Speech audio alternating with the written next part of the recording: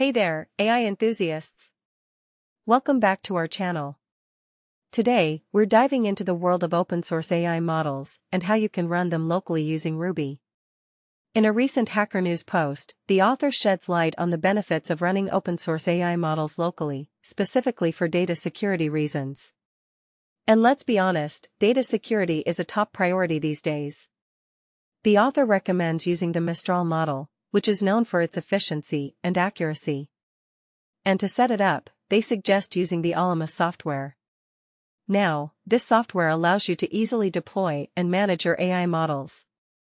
But here's the exciting part: the author also mentions the possibility of creating a Ruby wrapper for the Ollama APIs. This means you can integrate these models seamlessly into your Ruby applications. How cool is that? Now, let's take a look at the comments section, where other AI enthusiasts share their experiences and insights. Some users talk about alternative models and frameworks that they've used successfully. It's great to see the community coming together and sharing their knowledge. And speaking of deployment, some users discuss different approaches to deploying these models. They provide valuable insights into what works best for them. It's fascinating to see the variety of approaches and the creativity of the community. So, what does all this mean? Well, it means that running open-source AI models locally with Ruby is not only practical, but also has immense potential. You can enhance data security, improve efficiency, and have more control over your AI models.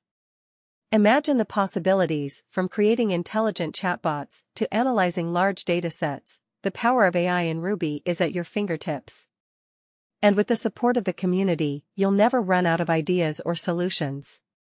So, if you're an AI enthusiast looking to take your projects to the next level, consider running open-source AI models locally with Ruby. It's a game changer for data security and efficiency. That's all for today, folks.